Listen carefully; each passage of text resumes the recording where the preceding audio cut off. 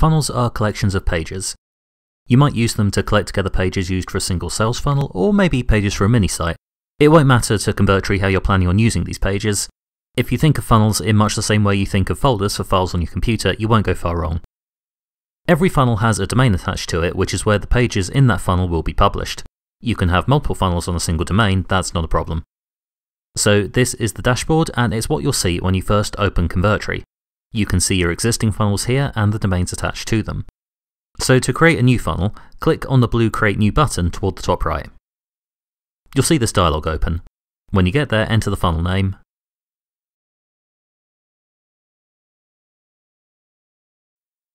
and then choose which domain you want to use from the drop-down list. You can also use the search feature if you've got a lot of domains set up. Then, when you've done that, click Create. Your funnel will be set up and you'll automatically be taken inside, ready to set up your pages.